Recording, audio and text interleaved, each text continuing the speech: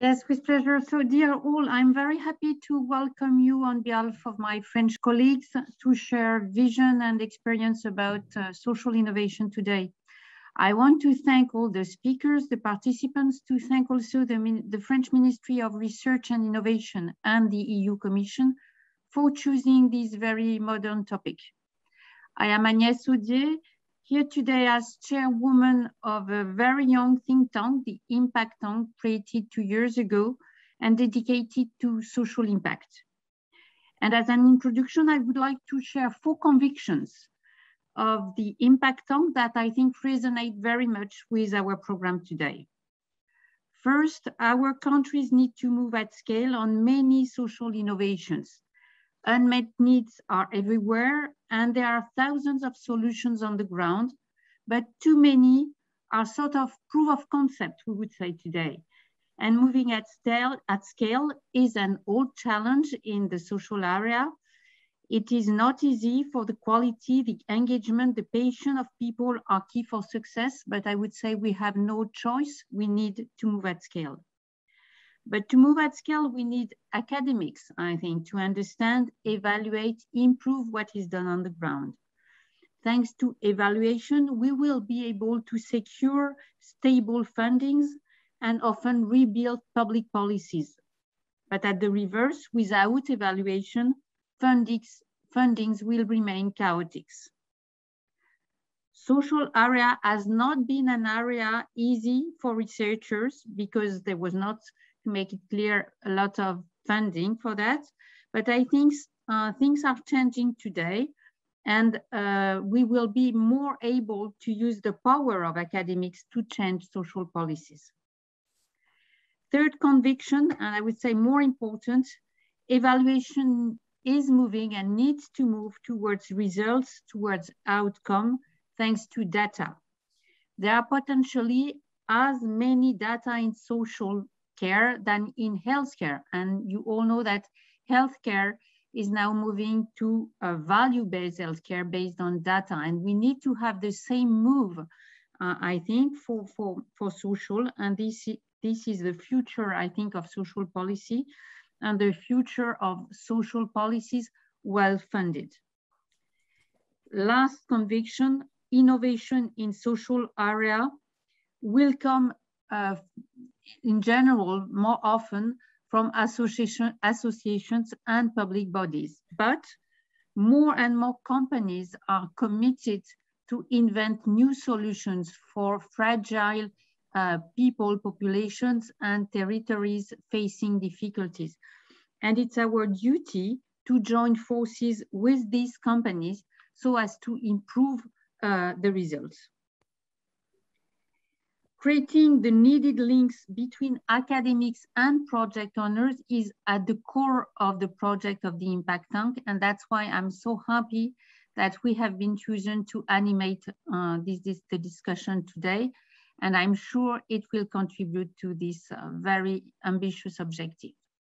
Thanks a lot once more for joining, and I leave the floor to Emeline to animate the day. Thank you.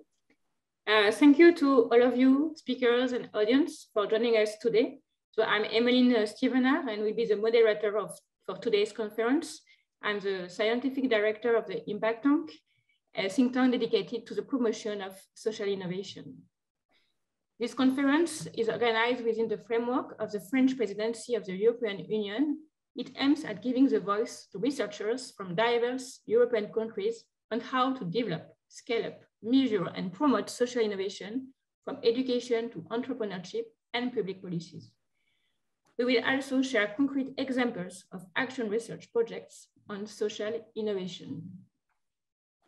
You can see the agenda of the conference on the screen. So the first part will be on research perspective on social innovation in Europe with 6 key questions. And then we will have examples of action research projects on social innovation. We also share with you some technical rules to make sure this online conference is going well. So there will be a replay of the session. Please turn off your microphone to be sure that it's comfortable for everyone. And feel free to ask your questions to the speakers in the chat. And we will have Q&A sessions at the end of each session. And for the speakers, please keep on the time you give it to you for the speaker will going to give us to us. So thanks a lot. And without waiting any longer, I will let Jürgen Owald introduce the session. So Jürgen, you are a world-renowned researcher in the field of social innovation. You have coordinated the Social Innovation Drive project and advised European policymakers. You also teach and lead the Social Research Center at TU Dortmund University in Germany and founded the European School of Social Innovation. You have worked on the theory, practices, and ways to promote social innovation. More recently, you have published a book entitled Research Agenda for Social Innovation. Following on from your work, you will introduce this session by discussing how to develop social innovation at the European level. So please.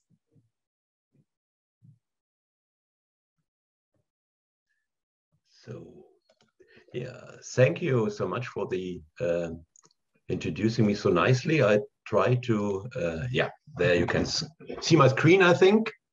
Yes, I change into the presentation mode and yeah, everything can see my screen and listen to my voice. Okay, wonderful. Thank you so much for inviting me to this really important web conference. I think it's really important to discuss how we can produce a higher impact of social innovation activities.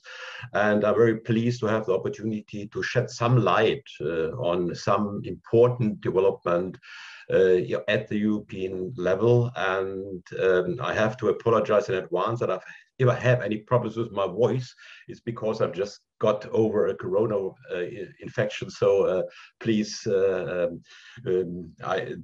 a problem that could appear. But I think I will go through the presentation, and as time is very limited, I would like to just jump into my presentation. And if we see the development of social innovation, we see that we have already countless approaches of successful social innovation initiatives that illustrate the strengths and the potential of social innovation to cope with great societal challenges and also to open up new avenues for a sustainable future. If you take the social business models or micro credits that was developed by Mohamed Yunus, car sharing models, where Norbert Kunz play a very important role in Germany to develop these models, but also activities that focus on to make our cities more resilient to climate change are very important examples for social innovation.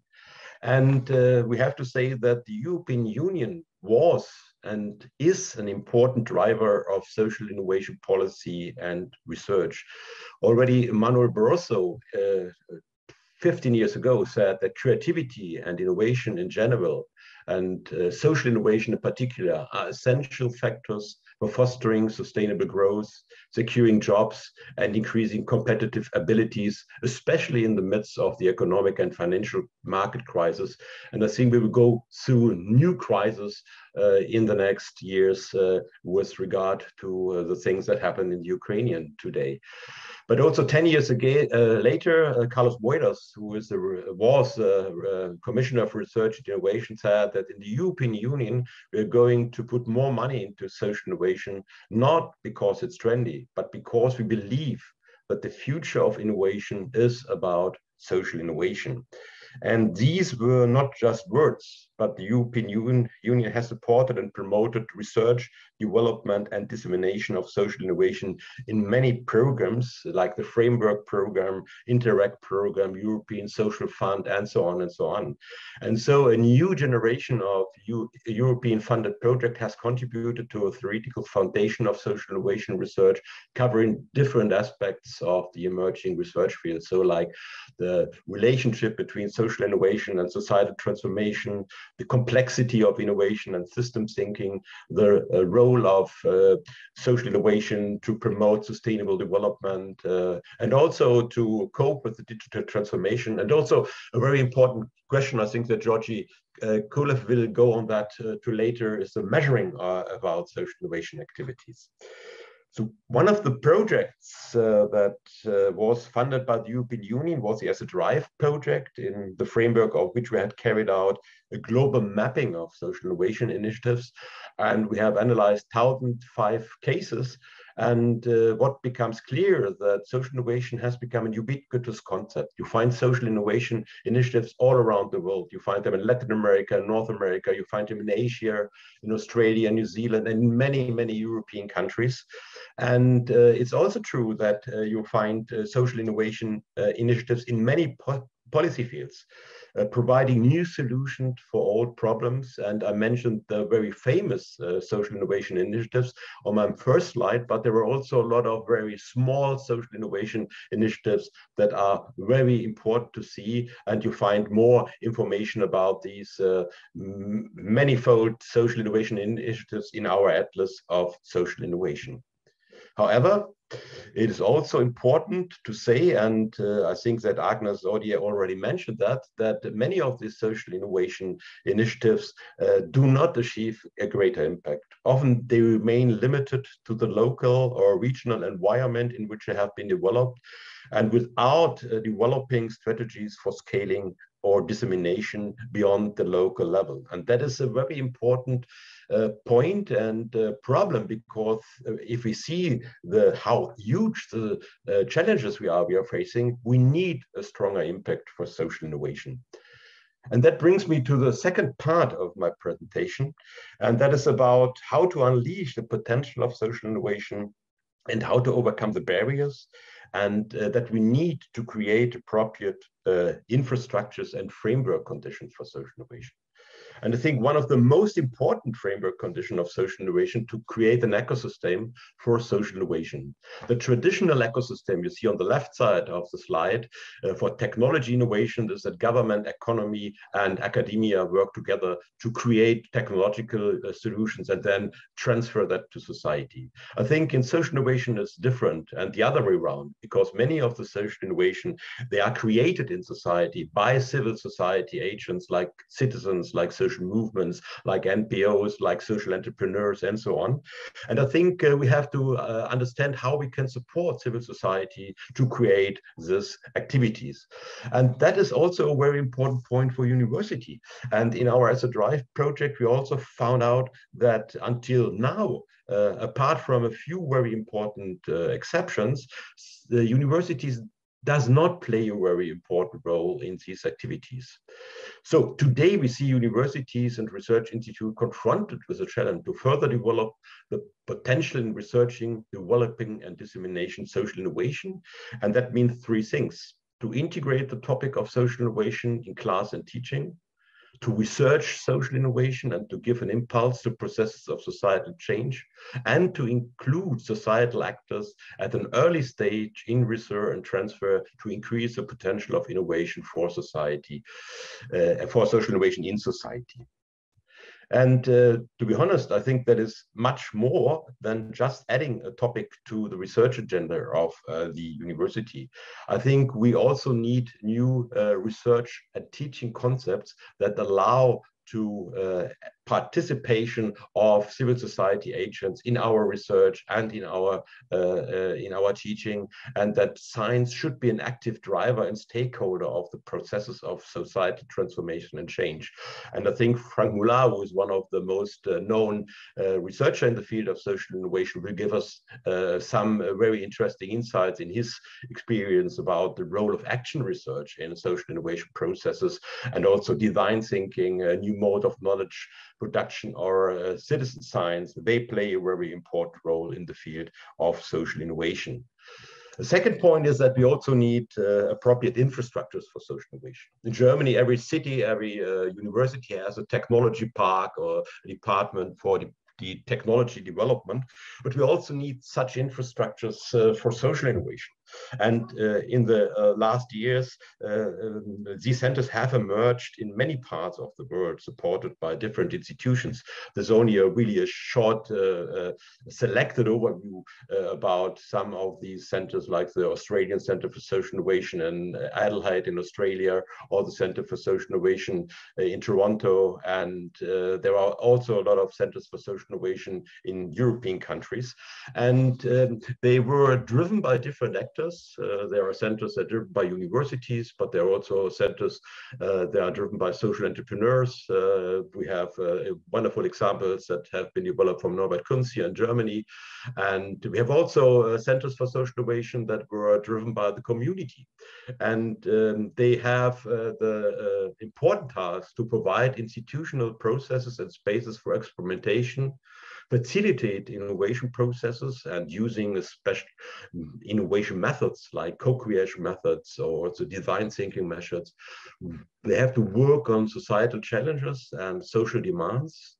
And it is very important to engage with cross-sectoral, multi-stakeholder teams and promote practice inventions as prototypes with high innovation potential. We also need, and that is my last point today, a comprehensive innovation policy, which is also the core idea of the new high-tech strategy in Germany.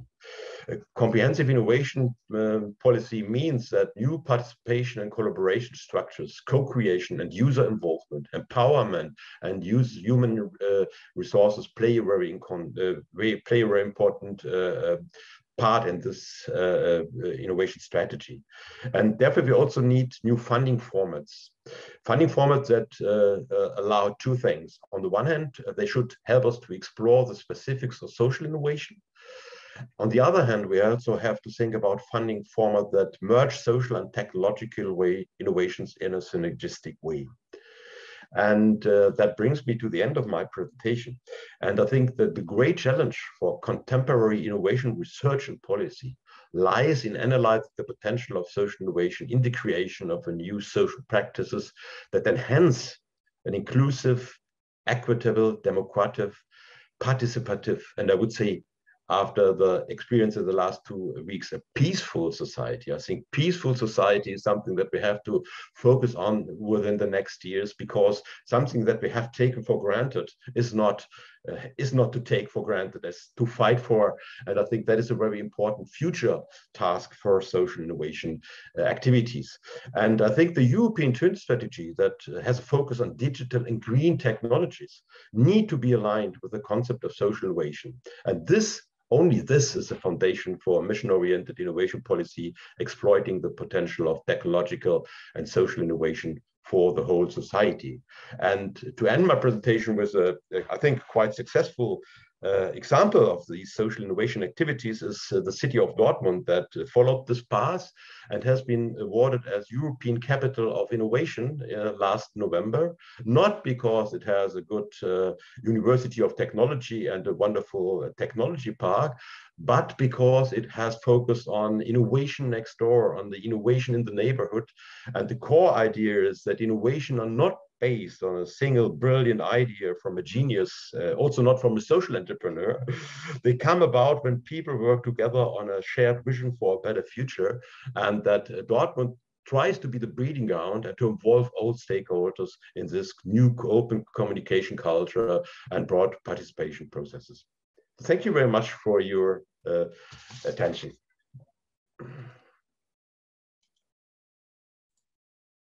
Thank you so much, Jürgen Howard, for this overview of the challenges of social innovation, but the potentiality of social innovation in Europe. We will move on to the next topic of this session, dedicated to policymakers and how they can support social innovation and make connections with between social innovation and public policies. We'll start with a pre-recorded video of Amélie de Montchalin, the French Minister of Public Transformation, who will present two initiatives from her ministry: the barometer of the results of public action, which shows how the use of public data can measure the change made by every public policy in each territory, and the accelerator of citizens' initiative to support and scale up citizens' movements.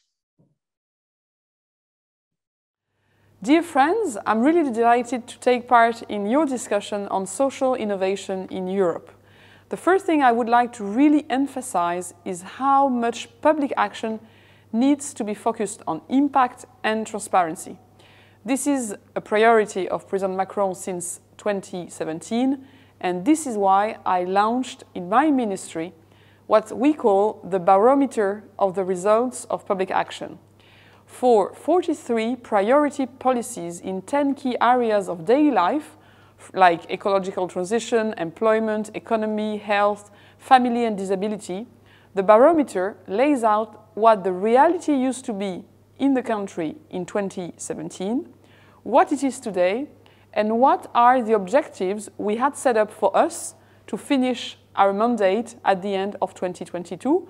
And we put in this barometer all the detailed results for all territories of the country. The barometer allows then French citizens, economic and social players, local elected officials, members of the parliament and the government to have the same vision of the objectives that must be reached on the main priorities of public action, of where we are today, of our progresses, and of the remaining collective efforts to be made. The barometer highlights real territorial disparities in certain reforms.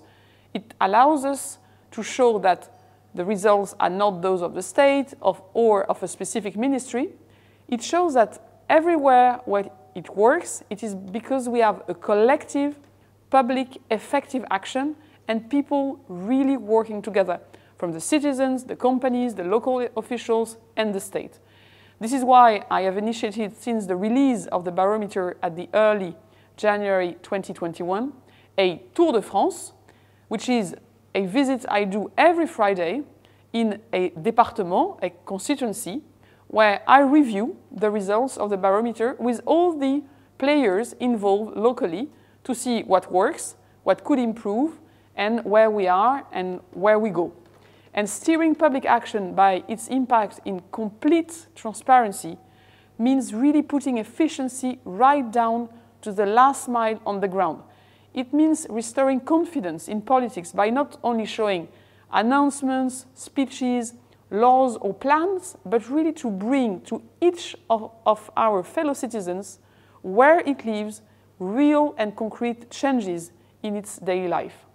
Bottom line, this initiative shows that public action has a real impact.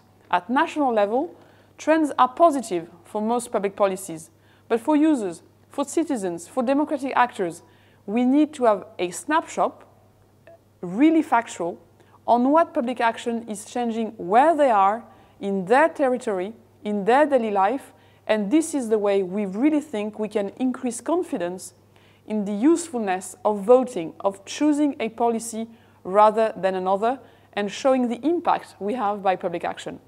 For political and administrative leaders, it really means putting efficiency to the last mile of the heart of their action, and to my knowledge, this is an unprecedented exercise in transparency in Europe. By definition, we put all the raw data available, accessible to everyone as open data. Several think tanks have already used the data to produce instructive analysis of our public policies, and I think the barometer could, in the future, inspire other European countries or European institutions to create a similar tool which would demonstrate to citizens how, in many areas, their daily life has improved thanks to the action of their government or the European Union. Of course, social innovation have a major role to play in solving public policy issues. We had discovered in France a number of initiatives: COVID tracker, Vite ma dose, COVID list, breaking the chain, and this crisis has made visible and even accelerated the development of ideas and projects of general interest carried out by citizens and NGOs. In fact, civil society is involved in solving many problems by building solutions of general interest. But their development is not always easy. It can be complicated to access useful public data, to knock on the right door in the right ministry, to gain visibility, to be recognized and distributed by the administration. So to answer this issue, President Macron has announced on December 15th that he wanted to set up an accelerator of citizen initiative to support and provide the necessary boost to citizens, association companies, and everyone who has a public utility project. This acceleration program that we launched since then aims to encourage the emergence of citizen initiatives of general interest and make them visible. It also aims at bringing together and facilitating access to the resources, support, expertise that governments and ministries can provide. And it also aims at putting in place the necessary conditions and levers to accelerate the scaling up of projects and their deployment. It also aims at developing collaborations and synergies between civil society and public authorities and bringing together administrations and agents around common projects. With this accelerator, the administration offers its help to projects carried out by citizens of public interest to then accelerate the development and the promotion. And the deal is that these initiatives need to be consistent with the values of public service, with the values of transparency, and that they must really contribute to the common good. The project, after being selected by the administration and a citizen jury, is then accelerated for 3 months, during which a pool of mentors may be called upon to help the project, provide it with the right contacts, open up the right data set, and we can also support financially such initiatives. And faced with the current and future challenges, such as the COVID-19 pandemic or climate change, or issues with inequalities growing up, we have to welcome outside innovation coming from civil society. The accelerator of civil initiatives is at the heart of this effort to open up our doors to those able to help us being more efficient, more inclusive, in a way to build more confidence with citizens that we really aim at building common good. I will announce next Monday the composition of the first class of projects benefiting from our accelerator. I really wish you a very good day, very good exchanges, and I thank you very much for giving me the occasion to present what we do in France for transparency and inclusion of civil society in our public action agenda. Thank you.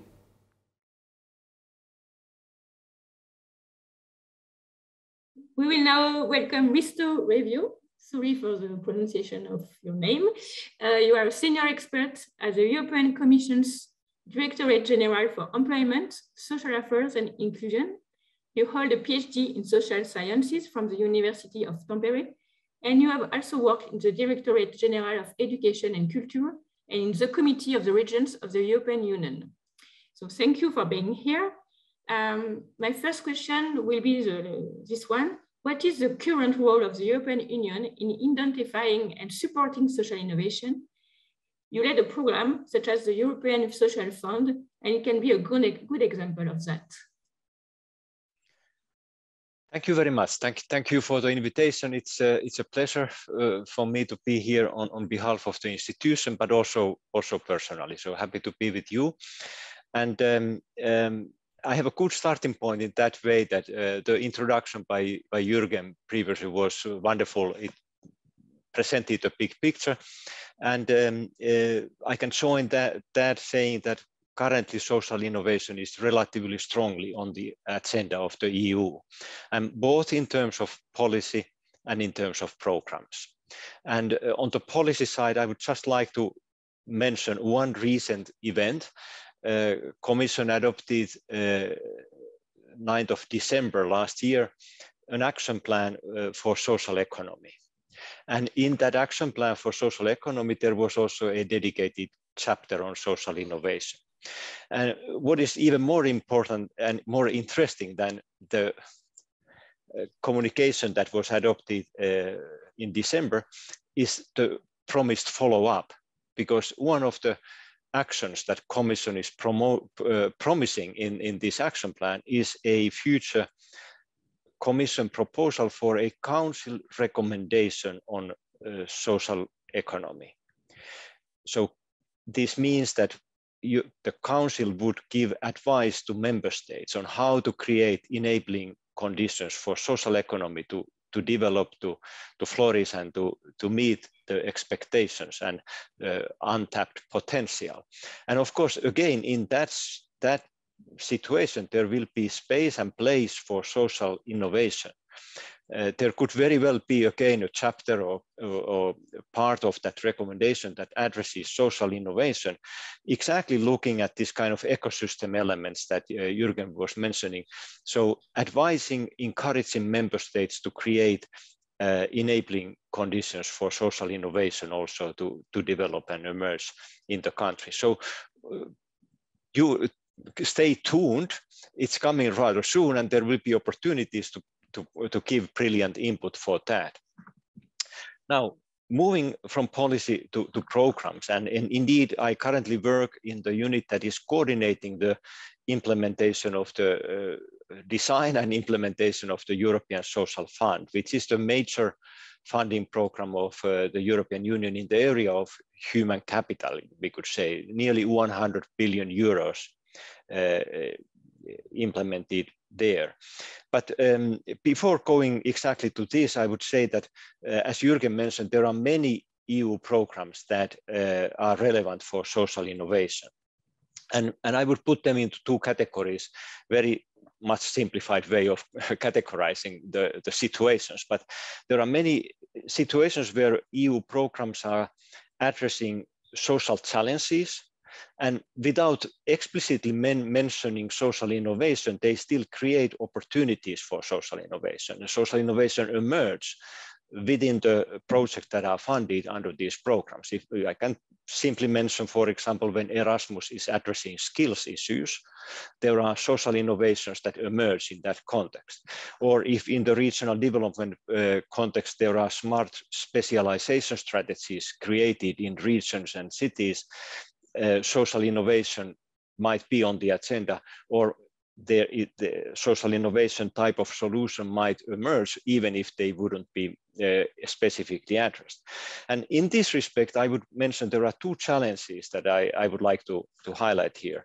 One is a, let's say, participation challenge that we need to, and this is a challenge for us bureaucrats managing these programs, we need to get and keep the requirements for participation so that social innovation relevant stakeholders can participate and find their place in these programs. And this fully within the quadruple helix concept that the civil society organizations need to be able to participate. But there is another participation challenge, or other dimension of this challenge is not only getting the requirements right, but then also getting the information to these stakeholders and encourage them to take and make use of the opportunities. There are also many unused opportunities there where the requirements are already right and open, but still may be not fully used by the relevant stakeholders. Now, the other challenge would be what I would call recognition challenge, because when social innovations emerge in these under these programs and projects, it is a challenge to make them visible and recognize them as social innovation. Some of them remain not recognized as social innovation, and this is a huge challenge also to make the social innovation visible. Now, secondly, we also have EU programs that are explicitly addressing social innovation, which are looking at the issue social innovation specifically and boosting that. And Horizon Research Program was already mentioned that there has been research specifically focusing on social innovation. There has been also a social innovation competition that is a kind of visibility and matching and mobilization exercise. There recently was also the European Social Catalyst Fund exercise, which was specifically looking at this scaling up challenge. And actually in the Social Economy Action Plan that I mentioned, there is also reference to the future second phase of the European Social Catalyst Fund. We don't know the parameters yet, but it's in the pipeline and will follow up. Now, in my program area, European Social Fund Plus, I'm happy to tell you that we have a bold approach now within the current programming period to support social innovation in relatively holistic way. And again, they are dividing that into two categories. First, at the level of member states, because European Social Fund is implemented mainly by the member states, so that each country, they have their own allocations of ESF funds, and they use them so that they are programmed in the member state in cooperation with the Commission, but then implemented by the member state in the country. Now, the new element in the ESF Plus regulation is that every member state is required now to address social innovation explicitly, include a kind of building block in the program which is dedicated to social innovation. It can include actions that are addressing social issues, and then in that particular case, looking how social innovation can contribute to addressing this social challenging question, but they can also include this kind of ecosystem building measures. So promoting the enabling environment for social innovation, networking, capacity building, finance, and so on. Now, in addition to this member state level, we also do something at the European level. We have little money in comparison to what is implemented at member states level, but we still have reasonable resources. And we have a new set of measures there, particularly focusing on this scaling and replication challenge. And we will have, hopefully, from the second part of this year onwards during this programming period, new types of calls for proposals, which will particularly focus on scaling and replication of social innovation. And this scaling and replication can start from different starting points, but anyway, the notion is related to the fact that we recognize that there are many social innovation already there around, how to make them to scale up, how to help member states to make good use of the social innovations that exist. Secondly, we have in the pipeline what we call Social Innovation Competence Center at EU level, which would be that kind of focal point, which would take ownership of this promoting social innovation environment and ecosystem at EU level, capacity building, mutual learning, knowledge hub. Notably, they're creating synergies between also with Horizon program and other EU programs which produce knowledge and understanding of social innovation, making that again better available for stakeholders in a user-friendly manner. And of course, then in a bigger manner also communication and awareness raising issues of social innovation, including also communicating to policymakers. And while we are planning that at the EU level, we are currently already financing similar processes at the level of member states, building national competence centers for social innovation. I have recognized that today there are many colleagues around who are involved in one or the other way in these exercises.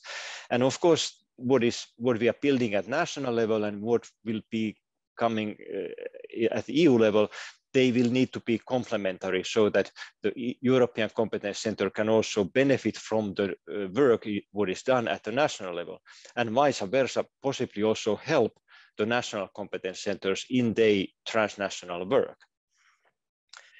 In addition, ESF Plus still includes also continuation what has happened so far under the program which was called EASY, the European Employment and Social Innovation Program. There are social experimentation calls there, and there is also support for European level networks that are relevant for social innovation, including, for example, European Venture Philanthropy Association or Euclid Network that works with social enterprise support organizations. So this was a short reflection about policies and programs at EU level. Not comprehensive, but I hope it makes sense. Thank you so much. It was very clear and comprehensive. The next part of this session focuses on impact assessment. To what extent measuring the impact of social innovation is necessary and how to generalize its practice. To cover this issue, we'll welcome two researchers familiar with social entrepreneurship and social impact assessment, Lisa Ehrenberger and Jordi Kierf. Lisa, you are the director of the ESADE Center for Social Impact in Barcelona and visiting scholar at Stanford Center on Philanthropy and Civil Society. You are involved both in the field of practice and research around social impact. You also work with institutions such as OECD as a scientific member to analyze impact standards. Jordi Kierf, you are a senior researcher on social enterprise and social innovation at the Center for Social Investment of Heidelberg University, and you are teaching at the Business School of Politecnico di Milano on impact investing, sustainable energy, and social economy. You have been working on developing and testing social innovation indicators in European projects, such as the German project in DSI, and have been awarded in the 2021 Research Prize for Social Market Economy for your research on measuring the social added value of organizations in society. Social impact assessment means measuring the direct or indirect, expected or unexpected, positive or negative effects of an action on its stakeholders. I'm turning to you, Jordi, to ask you the first questions of the discussion. What is the link between social impact assessment and social innovation? Thanks very much, Emmeline. I think we've already heard from the previous speakers, from Jürgen, Risto, but also Amélie, that this is really both are basically very hot topics. Everyone is interested in those. And I think the impact agenda is basically very strongly driven on the organizational level. Let's just think of, Larry Fink and the big sort of investment companies that are talking about creating value for society and impact. So this is really, affecting a broad range of organizations, I think. And social innovation is clearly, as Risto was also pointing out, a priority at the policy level, especially at the societal level. And so those things are really interconnected, because social innovation is really about promoting worthy social outcomes and also enhancing society's capacity to act. That's something that we know from very early sort of research projects funded by the European Commission, such as TEPSI, SIMPACT, some of the work that Jürgen and others have been involved in. And I think it's very important to actually think about how we can assess these kinds of transformations. And it really is a major challenge to actually do that. And what we've seen in the statement that was just given, one of the key challenges that we see is that we don't have enough data available to actually assess these kinds of, value added and how social innovation is actually promoting societal well-being. And so I already posted it into the chat. I can only applaud these kinds of initiatives, because you mentioned the INDISI project, where we're trying to come up with indicators around social innovation. And one of the major sort of roadblocks there is data availability. So often you don't really see what kind of resources there are in society, not to even speak of, what kind of transformation social innovation brings to society. So I think that's really a huge challenge and something that we need to tackle actively, and where policy can play a big role, as we've just heard. Okay, thank you. Lisa, you know well how challenging it is to engage in a strategy of social impact assessment, especially for small organizations. Can you tell us how concretely it works for organizations to assess the social and environmental impacts of their initiatives? Yes, sure. Thank you so much, Emmeline. And thanks for inviting me. And of course, this is a sort of the big question of how to do it. I do think that we have made a lot of progress, on this topic in the past years.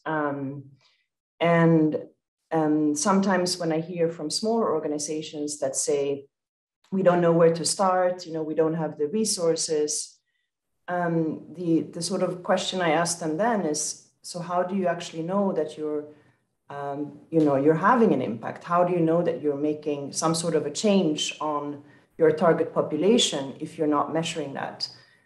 So I guess a sort of a first recommendation is really to set aside some resources to this, to really invest in that. So that might mean, having a person who's responsible. If it's a small organization, that might be, part-time of a person, but I definitely do not recommend sort of outsourcing this to some external consultants who are doing all the job for you, and then you don't really know how to do it yourself. So it's something, so the first step is really to kind of make a decision that this is something that is important, and actually invest in that.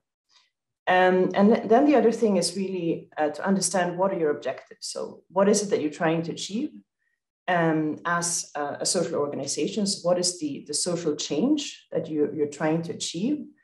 And then trying to quantify that. Say, during a certain time period, this is the change that I would like to achieve. What are the key metrics that I'm going to use to actually have a better understanding of this? So to set certain indicators and certain objectives that you want to achieve during the time period. And then obviously, it's also very important to connect with your key stakeholders. So understand who are your concrete beneficiaries and the stakeholders that will be affected by your activities, and engage with them, understand if this is actually happening, are these metrics important as well to them, and then try to understand how you can get data in the best way. So yeah, I mean, that's a very kind of brief introduction into impact measurement, but I also wanted to say that it's important not to just sort of jump to indicators and start measuring without really understanding what you're trying to achieve. Because in the end, you don't want it to be just another level of bureaucracy, a burden for these social organizations. You want it to be actionable. You want the data to be something that they can use in their decision-making.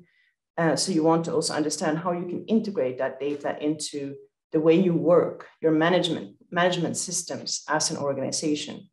So that is really then about, how do you actually use the data?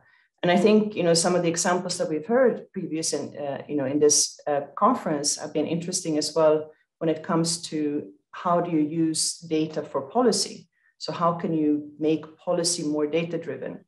It comes back to the same sort of principle of, you should be collecting the data that you need to understand if you're solving the problem. And the data should then tell you, well, actually, I'm solving the problem pretty well. I'm not solving the problem at all. There are different degrees to that. And that data will then help you rectify your strategy and go back and see, how can I do things differently? How can I do things better? So that is really sort of the recommendation, the overarching recommendation. Try to make sure that you're also including the data into your decisions that you're making as an organization, because otherwise, it's just a nice report that you're delivering to some stakeholders that might be interested in that, but it's not really making a change for the people that you want to make a change in their lives. So thank you. I agree. But let's speak about indicators, because we need indicators to measure impact. And Georgie, you work on this topic, and what kind of indicators can be accurate to assess the impacts of social innovation? Yeah, as I already alluded to, I think that's really a big challenge. I mean, Lisa was already explaining this and all of the complexities that are involved in, assessing impact even at the organizational level. And now we're talking about social innovation, something that affects society. So that's really sort of a big chunk to actually address, right? So I think what we have good research on, good insights on, is what makes organizations socially innovative, for instance, really assessing that kind of potential for organizations to push social innovation. We have quite good grasp over that, and also the process of social innovation. Once we've identified one, really tracking how it came about and what kind of transformations it was pushing. We did that, for instance, indeed. So in project, that is something I think that we have a good command over, but it's much more challenging to really come up with an indicator system. So as you mentioned in this Indisi project, and actually in a follow-up, which is called Indisi Plus, but we're trying to push this work even further. We're trying to come up with an indicator system. And what's important there is really to assess different levels at which you measure social innovation and the capacity to produce social innovation. So what we're looking at is basically that we look at organizations and how they are driving the process. We're also looking at regions. We're looking at citizens, something that Amélie was mentioning in terms of, how trusting are the citizens, how proactive are they, how much are they engaged in sort of some kind of civil society action? How much do they see self-responsibility for addressing certain challenges in society? So those are some of the things that we're trying to capturing there. And the third aspect that we're looking at is that we're trying to sort of dive into data on social media in order to see what kind of discourses are going on, what kind of problems are people seeing, what kind of coalitions are being built around certain issues, in order to really see, you know, where is the sort of where are early indicators of where social innovation might happen. And the interesting thing is actually that the OECD is moving into a very similar direction. Some of you might have seen this Ecosystems for Social Innovation report that they recently launched, and that is really sort of building or even pushing this work further around indicator systems. But I really need to admit that it's still a huge challenge, also in relation to the fact that, you know, we have really big difficulties in having the data availability and doing the kinds of analysis that would be necessary in order to find out, you know, what are the most important factors that come in here and how can we really assess the big transformations. But those are, I think, some very important anchor points, having this multi-level perspective and looking at it from different sides, and also not, you know, forgetting about regions, sort of country contexts, and especially citizens as sort of a breeding ground, as Amélie was also saying, of social innovation. So I think those are very important pieces that are falling into place, but there's still a lot of work to really harness the insights that might, you know, come from those. Okay, thank you. Lisa, there is a long debate about standardization. Can we and should we standardize social impact measurement, indicators, and data? Yeah, this is always one of the big questions. You know, I do think that we have moved quite a lot on you know, in terms of standardization of indicators, you know, in the past years. So there are these kind of standardized libraries of indicators that we're using, very specific to the field we're in. So in impact investing, you know, there are certain indicators, you know, the IRIS indicators. Everyone is referring to the Sustainable Development Goals, which is quite interesting because then you actually ask the organizations, like, how are you measuring against those? And you realize that it tends to be more aspirational, you know, that those are kind of the goals that I'm moving towards more generally, sort of looking at, for example, gender equality. But it's very difficult to actually put that at the organizational level. So I think it's kind of touching upon some of the things that Georgie was mentioning before, that, you know, what is it that you measure at organizational level? What is it that you measure at regional or macro level? So the Sustainable Development Goals tend to be quite macro, focusing more on what happens at the, you know, country or even, you know, world level. Which makes it quite difficult for you know, an individual organization to actually work towards those specific indicators that are defined. So I think, you know, in general, the indicators need to be, you know, very specific to the organization that is using them, so that they can be actionable and used in management systems. But perhaps as well, you know, as you know, if you want to promote collaboration between organizations and actually working towards these kind of bigger issues, we probably need to rethink a little bit those indicators and you know, how do we actually as well hold ourselves accountable towards you know, certain of those big problems, because if you just work at organizational level and you have those indicators that you measure, you might also fall into certain traps, you know, such as working short term, you know, working in silos, not collaborating, etc. So I think that in terms of standardization, we need to keep those things in mind, you know, that we don't overdo it, you know, on the standardization part. Thanks a lot. So, Georgie, what is your point? Your view on this topic? Yeah, I agree with Lisa that I mean, we're still too far away from really going for standardization, right? Everyone is doing their own little thing. Sometimes you're coming up with new kinds of ways of assessing impact. So I think actually to some degree, although we have a lot of databases of indicators and so on, I think we sometimes lack a theory of how this actually works and really have a joint idea of how you do that.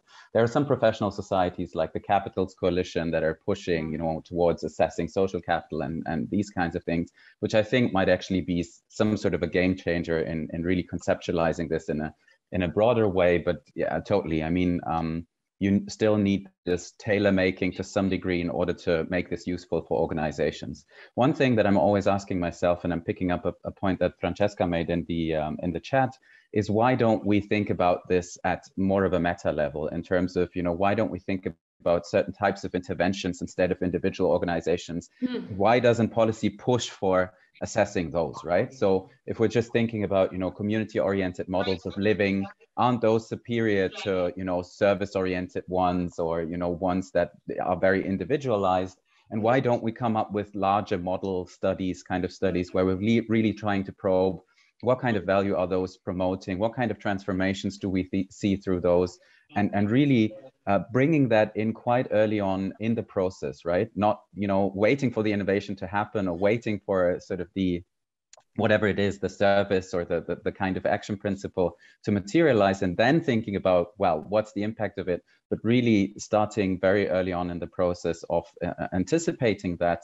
There was also someone mentioning, you know, this ex ante perspective, really thinking about this from the very start and then following up on it, and in a much larger way would actually, I think, push us towards understanding this at a broader level and would enable standardization. Because if we leave it at sort of this organizational level, it will take a very long time to actually do this. And I think there's a good reason for policymakers. And I totally agree that, you know, this idea of, you know, asking citizens and so on could be transferred almost one-on-one to some kind of social innovation projects, even sort of incubator programs and so on. Okay, so last question for Lisa. What is the role of European Union or international organizations on this topic of social impact measurement? Oh, this is a question that I have Risto here at the conference, so maybe he should be answering that question. But I think in general, you know, more sort of in terms of standards and regulation and so forth, there are different bodies, you know, who have developed standards on impact measurement in recent years. And I would say that, you know, as well at the European level, of course, you have, you know, the different measures that Risto already alluded to. So I'm not going to, you know, take on a policymaker hat here and explain that. But I'd rather say perhaps, you know, how are the different stakeholders taking up, you know, those different standards and regulations. And I think, I mean, in general, what I've seen in terms of impact measurement, you know, there's a certain resistance in terms of you know, different stakeholder groups actually doing it when unless they're forced, you know. So there's a kind of incentive, like, for example, if you think about investors, they will do it and they will report on it when there's an obligation. So now there's the Sustainable Finance Disclosure Regulation that is forcing, in a way, you know, finance actors to report on sustainability. So they're doing that, but I'm not sure if they would have done it otherwise. And you know, in terms of the social sector, there's much more of a tradition of actually measuring impact that, you know, the finance sector could actually learn from. And in terms of sort of different standards, now the UNDP came up with the SDG impact standards that are being rolled out, and there's also sort of training associated with that and so forth. In the finance sector, there's the IFC operating principles that are explaining how do you integrate impact into the investment process. And that is also being sort of taken up quite well by the finance sector. Also because there's this element of disclosure and external verification. So they sort of feel that they need to do it because others are doing it. So there's a kind of a peer pressure and also this external verification. And I think that's quite helpful. So I think that probably like to make this a little bit more, you know, something that is implemented more widely. You know, for social sector organizations, they need to have the resources to do it. So there needs to be sort of more financing as well for capacity building, you know, for organizations to focus on that. And for the finance, I mean, there's a bit like the carrot and the stick, you know, so you need to be in a way obliged to do it, but also, you know, potentially there should be some benefit for them. So that's a little bit how I see what's going on currently. Thank you so much. Thank you for this exchange. It's a fascinating topic, and I wish we had more time to discuss. But we have just covered the issue of social impact assessment. Now I would like to explore the link between learning and practice. We have the pleasure to welcome Carmen Paunescu on how to promote social innovation on the field from higher education to entrepreneurship. Carmen, you are a professor of business and innovation at the Bucharest Academy of Economic Studies in Romania. Your research focuses on fostering social innovation in higher education in collaboration with local communities and entrepreneurs. You are the chair of the European Cooperation in Science and Technology Cost Action Group, a working group, higher education institutions, social change and transformation. And you edited recently a book entitled Social Innovation in Higher Education, Landscape, Practices, and Future Opportunities. So Carmen, how can higher education institutions foster social innovation? How do you prepare your students to answer societal and environmental challenges? Thank you very much, Emmeline, for this very nice introduction.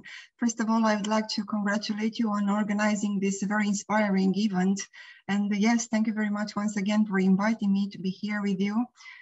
If possible, I would like to share my camera to summarize some of my main ideas to answer this question. Of course, many of these ideas have been already shared by previous speakers. And I'll try only to complement this discussion with some ideas I think we should consider with priority or more carefully in our institutions. I'd like to stress from the very beginning the need for higher education institutions to foster social innovation. And for this discussion, I preferred to give priority to these three directions, three dimensions. On one hand, of course, previous speakers, particularly Professor Poalt, already mentioned about this social innovation ecosystem, quintuple helix. Universities are part of this ecosystem, and the social innovation in higher education institutions are building are extending these partnerships with actors from all those sectors. Either we talk about policy level, government, economy level, private companies, civil society, NGOs, environment, of course, and academia.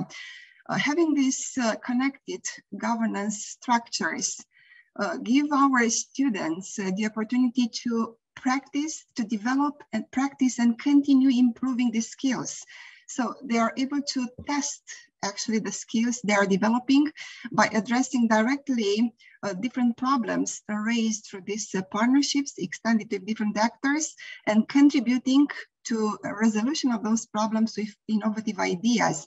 So this way, our students under the coordination of our educators not only practice their skills in a safe environment, secured environment, but they also can contribute, and they contribute to problem resolution with innovative ideas, and they develop their entrepreneurial skills, and why not become tomorrow's entrepreneurs.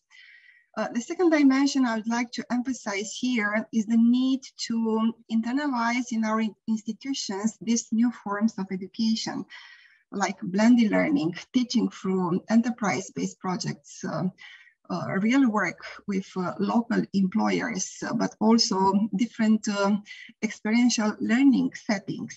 So these are only a few examples. So there is this need to not only consider these new forms, alternative forms of education, but also transform them as formal practices in our higher education institutions in order to help the students engage with organizations and do this real work, which contributes to resolution of the challenges raised by our partners from all those areas. And the third dimension I would like to emphasize here is this one, which refers to developing a culture of volunteering and of course, why not a value creation culture. So we'd like our students to, while working on these different societal challenges raised by either private companies or local professional associations, local communities, different groups of people, local communities with different challenges, societal challenges experiencing.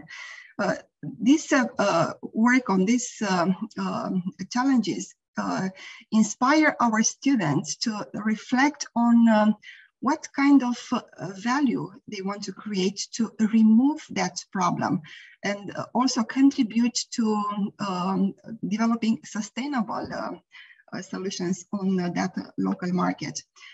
This way, they are not only improve their awareness level, but they become sensitive to these societal challenges, and we inspire them to contribute more with their ideas and create value, and of course later have an impact by connecting with these professional associations, having or raising for us, for our higher education institutions, their societal challenges. I would also like to refer to different ways different organizational settings we use in the higher education institutions to help our students collaborate with these local partners, with these local communities. Once again, some ideas have been already shared, stressed by our previous speakers. But yes, these are also ideas I would like to share with you here regarding the ways the students can collaborate with these local communities and, of course, resolve different problems, societal problems, and create impact, create value and impact. One of these settings I would like to share with you here is this one referring to different research acceleration services. A research accelerator can have a different, can take different shapes in our institutions. It could be either only a collaborative network or a formal office in our institutions, or only a program, or why not a funding program, or different prices. And they're meant to bridge the gap between academic, business, and society, to connect our academic partners with business communities that actively invest in education, inventory, networking. In other words, we try to translate the research activities and results produced by our academics and researchers into meaningful outcomes and development suggestions for industry, for businesses, for communities, for society at large. Not only we aim to translate our research results into meaningful outcomes for our community partners, but also we can ask them to quickly deliver us feedback on the problems, on our research results, but also on the problems which urgently need resolution, solving from us. So it is bi-directional feedback and exchange, learning exchange, which happened for this research acceleration services. Another setting I'd like to refer to here is this one, community innovation labs, or as previous speakers called them, social innovation lab, or a living lab. Again, these are real world settings created in our organizations, in our institutions, experimental spaces, which can be either online, on-site, or hybrid, of transdisciplinary or multidisciplinary learning. In these experimental spaces, we aim at facilitating collaboration and the generation of knowledge through a co-creation process, through this collective intelligence, and drive community change. So we look at the university as a main actor, as a key actor in designing local community agenda, and by involving both academic but also non-academic stakeholders. And the third setting I'd like to refer here is, of course, there are different discipline-based projects done for different knowledge domains with multiple sectors of activity and involving multiple actors, both academic and non-academic actors. And again, these are maybe current practices our institutions are implementing to ensure that students engage with organizations and contribute to problem solving with innovative ideas and the creation of impact.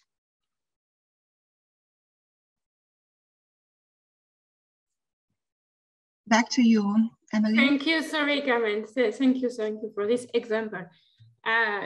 It's very inspiring what you're doing with your university. And now we'll have Thierry Sibiud. He's the co-founder of the Entrepreneurship and Impact Innovation Chair. I believe his speech will resonate with Carmen's previous contribution. Thierry, you work with students, social entrepreneurs, to foster social innovation and assess social impact. According to you, how can we promote social innovation from university years? And in your case at the ESSEC Business School, how do you prepare students to become tomorrow's social entrepreneurs? Thank you, Emmeline, for your invitation. I'm very pleased to be here. And thank you for other speakers because they already gave a lot of very inspiring and interesting ideas about your question. And I'll do my best to help you, and I'll take just 8 or 10 minutes because I can check the clock, and I know how difficult it is to moderate such a panel. I would say that I quite agree with what Carmen said, because I would say that we did, and that we are doing at the moment at ESSEC. We founded the chair 20 years ago. That was a social innovation and a real innovation. At that time, not a lot of people in business schools were talking about social innovation. And we decided to develop these activities exactly as you said, Carmen, in other words, in an interdisciplinary approach and a very practical approach. Because when you teach entrepreneurship and when you teach social entrepreneurship, you just have to be pretty much anchored in the field. You have to be in practice. And that is an issue for universities. Because at university, as you know, when you are doing good research, you just think, you just work on data, and you are doing some interviews, but the results, I would say the practical consequences of what you are doing is not your priority.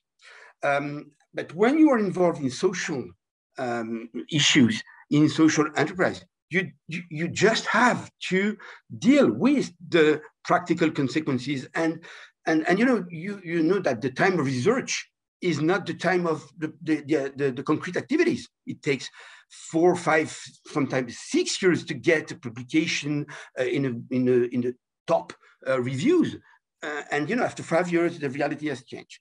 So that's why we decided to be very much anchored in the practice, in the field, and we also helped. Somebody in the chat said that in health, for example, universities give some frameworks, some references. I think one of the difficulty for social is everywhere, and social, everybody has an idea about social. When you are talking about health, you just have to talk to experts, to technical people, because there is a scientific background that not everybody has. In social, there is no scientific background. It's just the day-to-day life. So it's a source of complication to define the indicators, for example, because everybody is tempted to have its own set of indicators. So we try at school and during the courses to give some tools to the students to help them, first of all, to become social entrepreneurs or to develop social innovations, because you can develop social innovations without being social entrepreneurs. But we try to help them to be sure about about their objectives. Lisa, you said, you talked about the importance of the objectives, and think it's very important. So we define the objectives with them, we give them some tools, and we insist about the fact that, first of all, tools are just tools, and the main issue is what you do with tools. And second, how you walk the talks, how you align your what you are saying with what you are doing, which is quite difficult exercise. To do that, we develop some courses, and Jürgen, you said that it's to develop social innovation at university is more than to put a small layer of social innovation courses. It's really a change of mind, because it's very multidisciplinary. You cannot be an expert of everything. It's very difficult. And the academic culture encourage people to be very specialized in a narrow thing. And social innovation is by essential, by definition, is a broad thing. So we have to find this, I would say, this balance, this equilibrium between this necessity of scientific rigor, scientific approach, and this necessity to get the global situation. So we developed these courses exactly with what you said, Carmen, was blended with, we developed a lot of MOOCs, for example.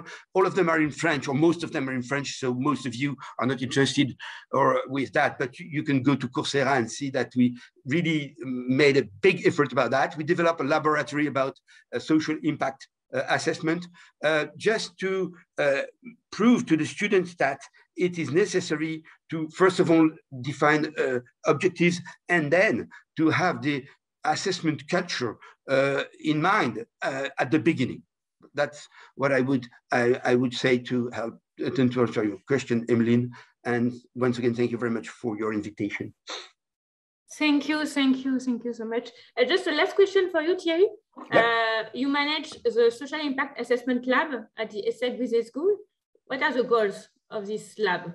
Because you are collecting data, you are doing things on social impact assessment. Yes, thank you for the question, Emeline. We decided to create the laboratory because we had an experience about social assessment. Why? Because since we created the social incubator in 2008, 12 years ago. That was the first one in France. And when you support social entrepreneurs, of course, you are talking about impact, because a social entrepreneur has impact in his core business. That's the heart of his activity. So we had a culture, and we worked with Emeline about that. I'm pleased to mention that Emeline is one of the best experts about social impact assessment in France. So we knew about this necessity. We had some first ideas.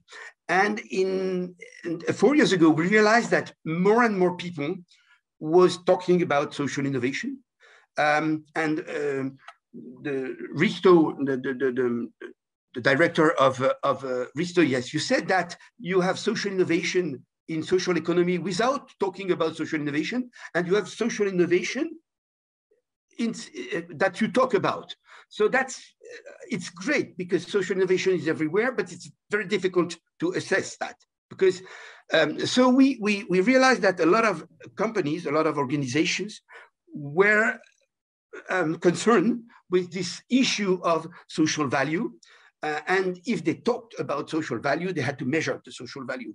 So the goal is to give some tools to everybody to create some common language.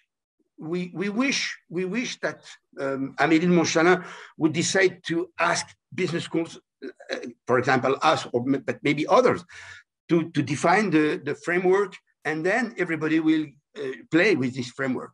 We do that with different foundations. We are doing that for elderly people with the Malakoff of Humanis. We're doing that for mobility with Massive Foundation, but it's still a private approach, and we have a legitimacy as university, but not large enough. So our goal is to contribute to define structure and standardized set of indicators, because that's the condition sine qua non. I'm sure everybody understands, because sine qua non Latin is universal.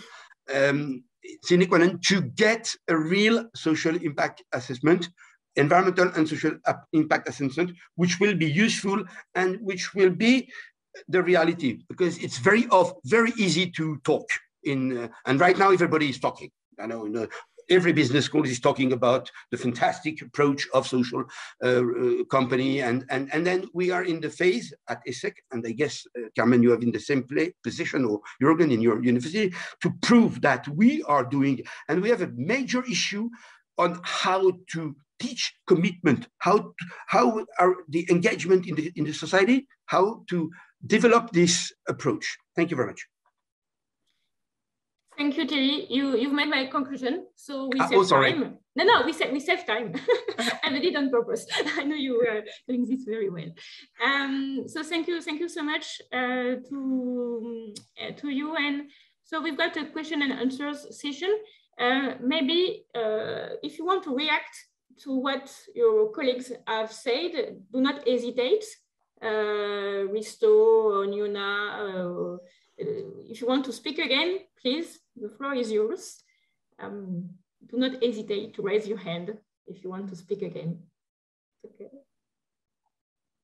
Yeah. We had a few questions in the chat. One question about social impact bonds. Do some of you have some feedback on social impact bonds? Risto? Your microphone? Yes, sorry, I didn't want to come to the issue of social impact bonds, but I raised my hand for something else. Lisa, okay. Namely, Lisa mentioned that she wanted to move the ball back to me at the question of what EU can do in relation to social impact measurement. And actually, I don't answer to that question neither, but I will explain something that is related to this. And so one of the actions that we have under the European Social Fund is what we call transnational cooperation between the managing authorities and also relevant stakeholders. So one of those we call communities of practice, and one community of practice is currently working on social innovation issues. We have there about 100 participants, and they really include relatively wide range of stakeholders. And one of the work streams and kind of products that is currently in the pipeline is a guide for mainly for managing authorities. So those national authorities who manage the ESF implementation in the countries, guide on scaling up social innovation. And of course, in this context, then the question of evidence comes very strongly into the picture.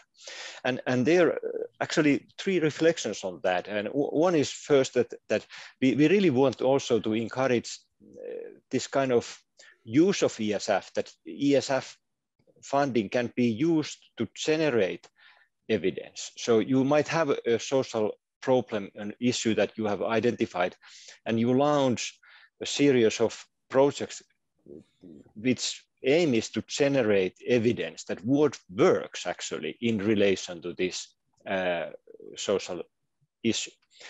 Now then the question comes that it's very rarely that one or another single project would provide a solution. Rather, you need then thorough work on consolidating, analyzing, understanding that what from the certain number of projects, what comes out from them.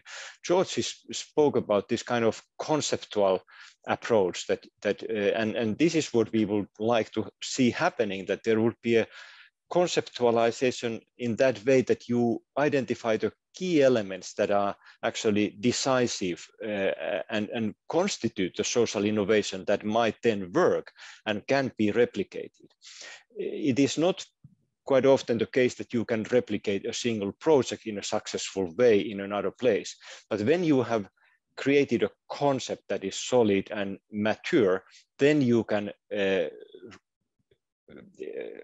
repeat that in an adapted way in the right circumstances. If I, for example, refer to the concept of housing first, which is very well known currently, there is a lot of evidence behind, a lot of experimentations behind, but I think the concept is currently solid in that way that you can adapt and implement it in one or the other country and sticking to the key constitutive elements of the concept.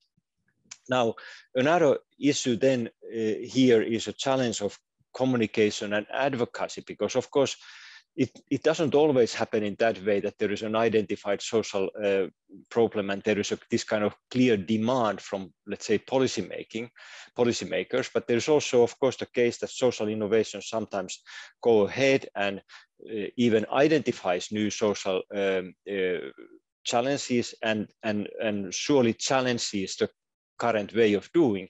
And then it's a question of advocacy in terms of communicating that in the right way to policymakers so that they see the challenge, the value of the alternative proposal. And there, I have traditionally said that we need figures, data, and we need stories. And so the evidence can have different natures, and combination of this different type of evidence is really the challenge to find.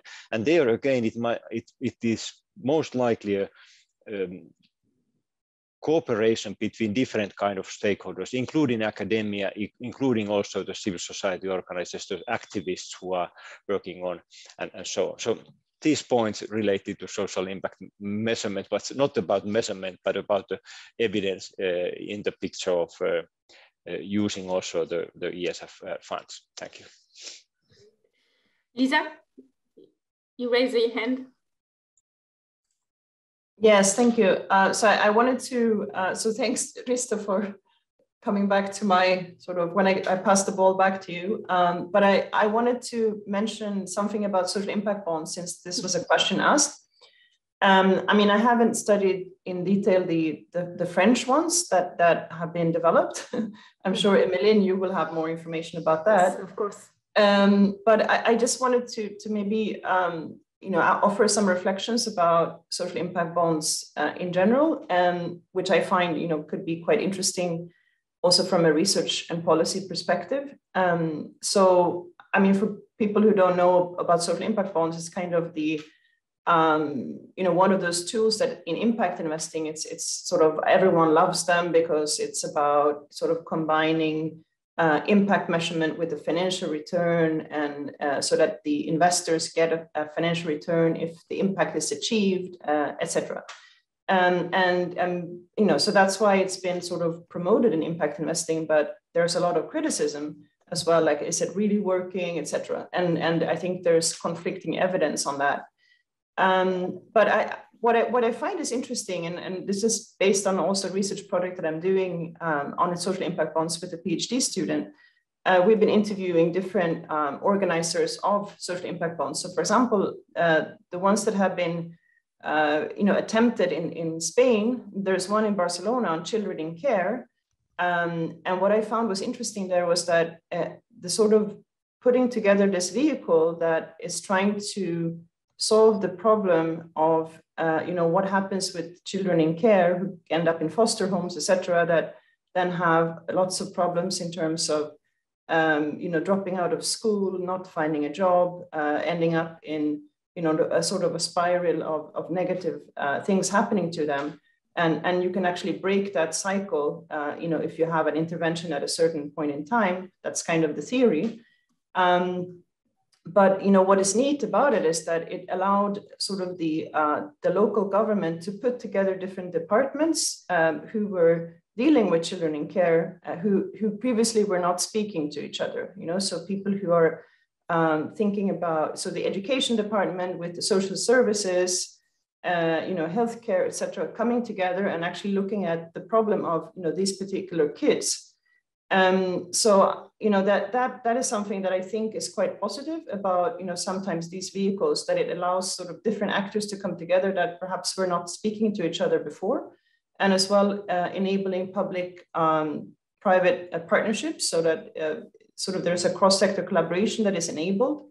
And then the other thing was also that the local government was saying that because they were putting this together, they were looking at data in a different way, and they were looking at it more long-term, and how can you actually use this data to develop better policies. So although the social impact bond was finally not even launched, or maybe it will be, but it actually helped the policymakers think about these issues in a very different and more transversal way.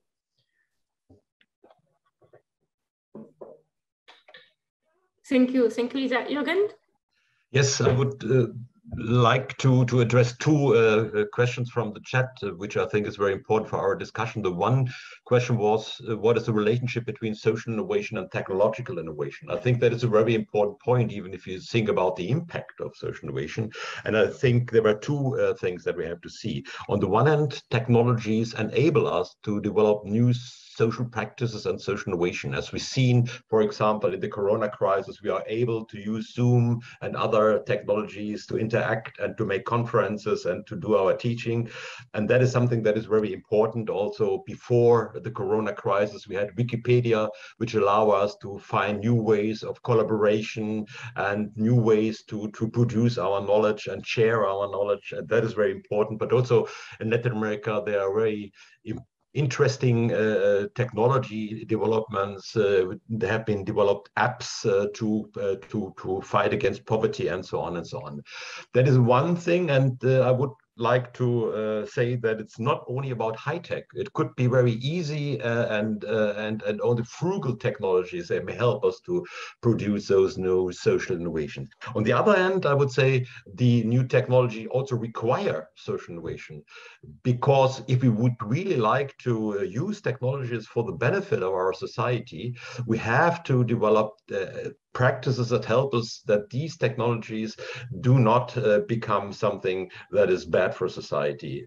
For example, you can use technologies in the field of the future of work to replace people or to integrate people in working conditions. Only one example. The second question, very briefly, that was a question what I thought was very interesting about nudge policies.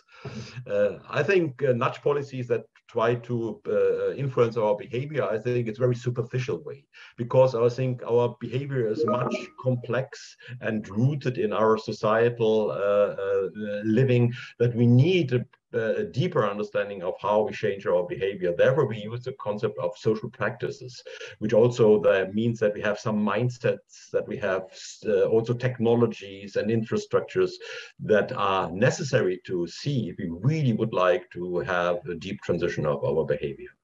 Thank you.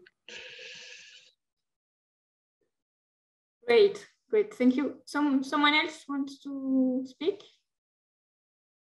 This time is running out. Okay, thank you. I'm sorry, we cannot answer all the questions that have been asked in the chat. We will send them to the speakers at the end of the conference, and we'll go back to you with the answers afterwards. Thanks a lot. So now we'll move on to the next session with Frank Moulert. We are going to speak about action research on social innovations, how concretely researchers can work with people on the field on social innovation. Frank, welcome. You are a professor of spatial planning at the Faculty of Engineering at KU Leuven in Belgium. You did research on macroeconomics and regional development, and in the late 80s turned to action research on social innovation and local development. You took part in and coordinated 7 European research projects on topics of social innovation and social measurement, and you published several books, like the International Handbook on Social Innovation. You hold a long interest for action research approach around social innovation, and you have contributed for many years now to its development in European Union and in the world. I leave you now introduce this second session, please, Frank.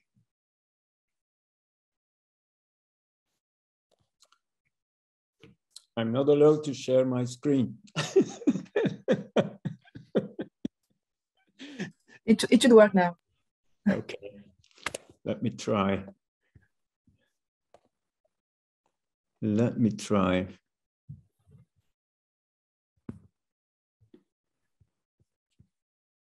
Now it works. Yeah, you can see it. You were not allowed to see the last slide already, but still, I mean, it doesn't matter too much. Hello, everybody. I mean, this big disadvantage of these Zoom conferences, of course, is that we miss the coffee break and the cookies that come with it, but à la guerre comme à la guerre. I will walk you through these slides if you like, and I will try not to give too many details on the site. I want to stress the emancipatory power of socially innovative action research. In my last slide, I want to explain that there are many different dimensions to that emancipatory power. But first, let me take you for this walk. I mean, there is the question, of course, what is action research? It would be very nice if in the next few years, a few PhDs would be written on the history of action research, because it's all over the world, different traditions, different inspirations, and so on. Then I want to move on to what we did in what I call the Social Innovation Action Research Network, which was launched at the end of the 80s in the context of the Poverty 3 programs. It's not a very institutionalized network. We work a little bit ad hoc. I mean, there are many anarchist thinkers are part of the network, which means that we explore opportunities and we try to work as much as we can, bottom up and in a communitarian way. So we don't have to lose time with transaction costs and setting up complicated platforms. Next focus will be on what we understand by socially innovative action research. What do we do in it? How do we do it? And then I like this title in French, Pièges et opportunités. I mean, the traps and opportunities of social innovative action research. I mean, don't deceive yourself. What are the limits of the opportunities, and what are the traps we absolutely would like to avoid? And then, as said, I want to especially say a few words on the emancipatory power of social innovation action research. What is action research? As already suggested, there are so many explicit or implicit definitions of action research. For us, the most useful definitions are quite holistic in the sense that action research should start from a particular issue that is addressed not only by activists, by policymakers, by social entrepreneurs, and so on, but also by researchers. And of course, the roles of research and action, they can be combined in the same person or in a very mixed group of persons. But what is important here is that we look at the whole picture. We look at the research and action initiatives in a holistic way. Holistic meaning the belief that the parts of something are interconnected and can be explained only by reference to the whole. If you read some of the godfathers on joint learning, social learning, and so on, popular learning, you find out that they believe very much in making the connection between a macro analysis of the system in which the learning and the action takes place, and the opportunities and constraints lived by the actors, by the agents in the local context. By doing this, the whole no longer remains abstract. It is revealed through experience, observation, and analysis. The trigger of the cooperation between the different actors is a combination of urgency. I mean, we need to find new shelter for people losing their homes because of floods, because of wars, and so on. And the scientific insights on how you can provide shelter in the short and medium term.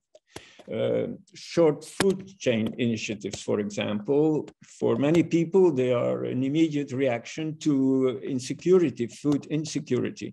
For other people, it's a challenge to plan for the medium term towards an alternative food system. So what is social innovative action research? I already referred to this multitude of trajectories in the history of action research. We covered some of the work in the International Handbook on Social Innovation, which was mentioned before. We ourselves, we were quite inspired by Elish, Frere. We were inspired by the work of Gibson Graham. We were inspired by asset and skilled-based community development approaches, but we were also inspired, obviously, by our own thoughts and experiences, which started to emerge and hybridize in this Poverty Tree program of the European Commission, in which we tried to really transform the rather static, the rather administrative job of an evaluator into the role of an active and committed researcher involved in an action research project. By the way, and very important for understanding our definition of action research is our definition of social innovation. It's about the satisfaction of unsatisfied and badly satisfied human needs by whatever actors. It's about rebuilding, solidifying social relations based on solidarity and cooperation. Mutual aid ideas of the anarchist movement plays a role there. And it's about social political empowerment, of which you believe that it can only be built through the revisiting, through the rebuilding of social relations. We live in a very individualist society. There still is a lot of solidarity, but still we need to invest quite a bit in rebuilding cooperation, in rebuilding support relations.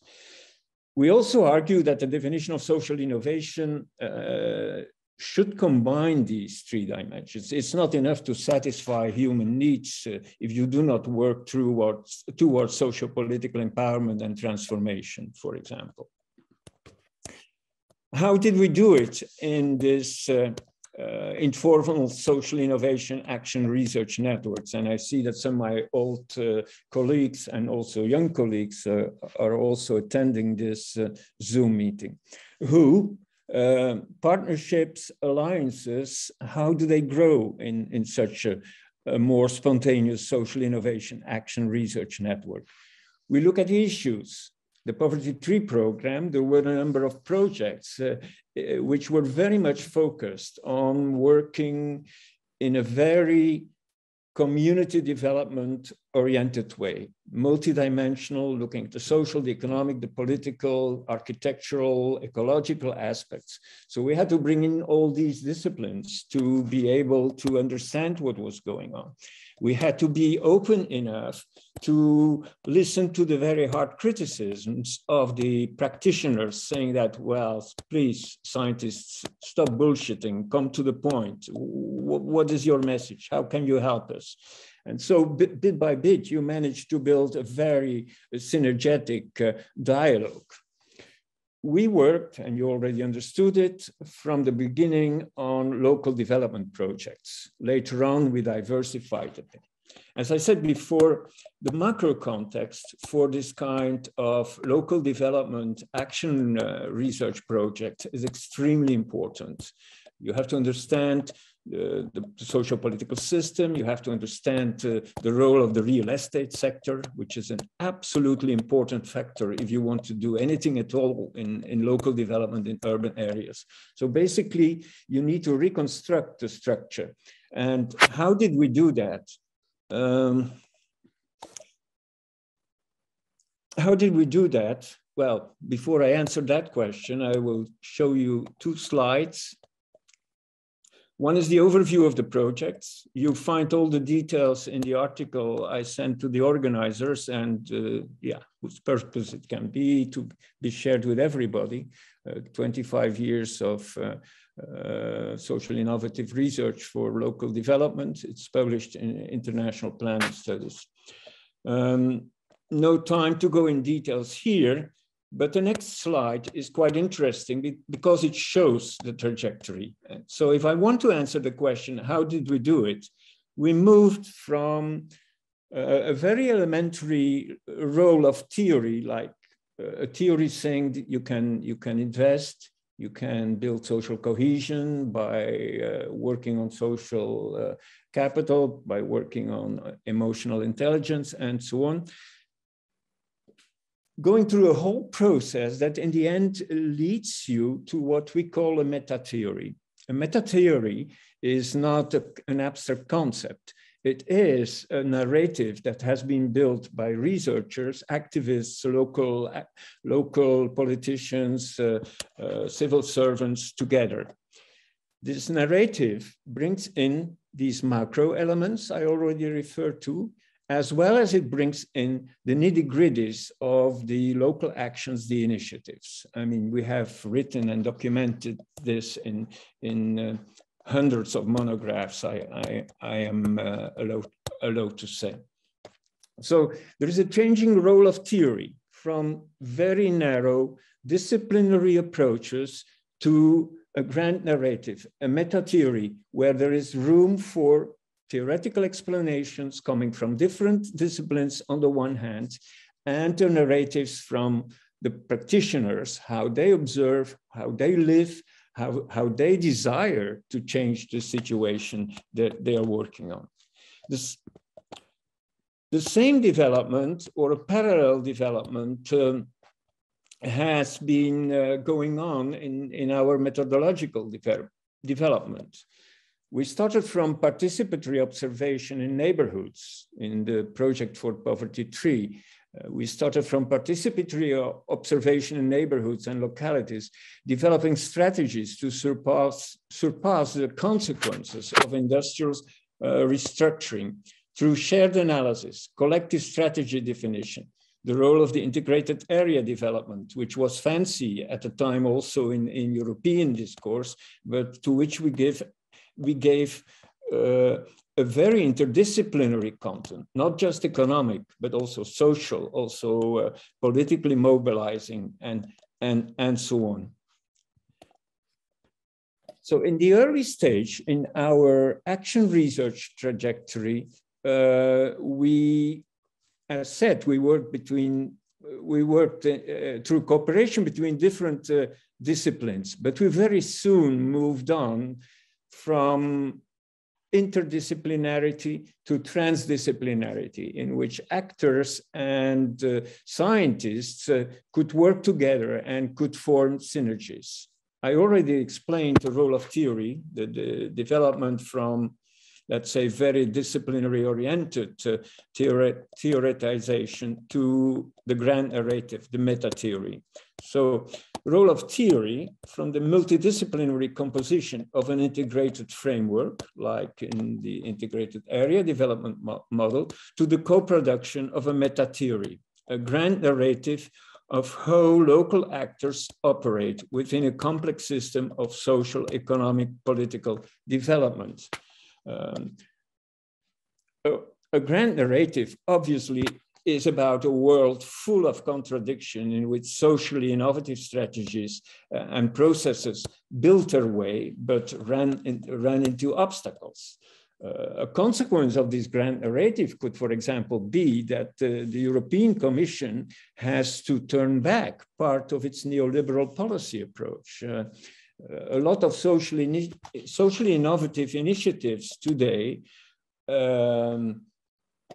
they bump into the problems of energy provision. They bump into the problems of competition law and so on. And Europe has the power to turn back some of these too liberal dynamics and create, if you like, some protected economic spaces to let people rediscover their own destiny and build socially innovative initiatives all over the place that do not necessarily have to be checked according to productivity, competitiveness norms, and so on. Okay, I already explained this slide, so I can move on to the next one. So this collective process from project to project, projects you saw in the slide, and you will have the slides, I understand from the organizers, from stage to stage in each project came with a wide and also evolving methodological diversity. Consortium building, networking methods, which can go from meeting people in a bar and say, oh, that's interesting. Can I visit your project? Can we collaborate? To more systematic mobilization process, to networking and snowballing processes. Action and research are quite often already symbiotic at this kind of consortium building stage, because you want to discover the skills, knowledge skills, practice skills, experience, and so on. Communication methods, ranging from collective observation to open discussions and debates on values, objectives, strategies, in which visualization, design, prototyping, but also interdisciplinary multi-party analysis have important roles. Doing this, we have a rather critical attitude towards the role of impact assessment, towards the role of indicators, and so on. We agree if you also integrate experiences, narratives, feedback loops into your evaluation and assessment processes, that then you can find a good and workable compromise between looking at quantitative indicators on the one hand and valorizing experiences and feedback mechanisms from people on the other hand. Very important, and that will help me to come to my point about the emancipatory power of action, socially innovative action research. Very important are the modes of governance. Questions similar on how to build commons, for example, and how to govern came to the front. Action research consortium cannot be hierarchical. It has to work according to norms of mutual respect, listening attitudes, communication, reflexivity, self-evaluation, and so on. So here we are very much influenced by pragmatist philosophy and thinking and practice and so on. We have an ongoing project on which we are publishing right now. It's called Indigo. Some of you know about it. It's very much based on the methodology that we borrowed from the Théorie des cités. We did a really big effort to operationalize Théorie des cités towards building of commons, towards building of socially innovative governance. Piège et opportunité. Here I will just read my concerns, and then I will move on to my point on the emancipatory power of action research. Opportunities here of socially innovative action research is to close the gap between scientists, activists, well-meaning politicians, and policymakers. Some of the most interesting discussions I had in my academic career were with the cleaning staff, with the technical staff, and so on. I'm not saying my colleagues were not interesting, but it was a different world we were sharing when we had these technical, nitty-gritty, very down-to-earth discussions. Develop shared languages learn to cooperate, rehabilitate the role of theory and reflection. Yeah, these things go together. Shared languages. I remember when I worked in Portugal, and I saw Artur da Rosa Pires is also among the participants, to understand what was going on in neighborhoods where people who were principally aged and disabled, physically disabled lived. We had to go into the houses and we had to just set up a chat, a conversation around coffee and cake to understand what were the deep needs and how these people interacted with each other. This is a language. It's a language that doesn't come with a dictionary and that doesn't come with a grammar book, but it's a language, and it's a language that is very important in building socially innovative networks of corporations. The next one I just mentioned, experiment with new modes of bottom-up, bottom-linked democracy that are relevant to political transformation. We did a lot of experiments with this. The literature is about bottom-linked democracy. You can go to Google Scholar if you want to know more about this. Methodological hybridization is obviously an opportunity which we should fully exploit in socially innovative action research. Piège et opportunité. Piège, vivre dans un monde et perdre le sens de big bad world outside. I think you all recognize this. We used to call it a localism trap. We have to be careful that what we live and build in our small world is not representative, not necessarily representative for places and contexts elsewhere. That does not mean they cannot be meaningful as a learning input for elsewhere.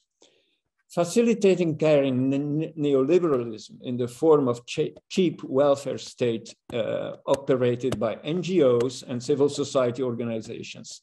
There is a huge literature blaming social innovation as being the lackey of neoliberalism. What neoliberalism cannot provide in terms of welfare should be provided by NGOs, and then states are willing to finance NGOs to provide cheaper social services. This is absolutely to be avoided. It's very dangerous also for the future of democracy. And a couple more, you will read. Okay, I'm going to finish the emancipatory potential of social innovation action research. Well, in a context of socially innovative action research, we learn to talk different languages again. We learn to analyze again.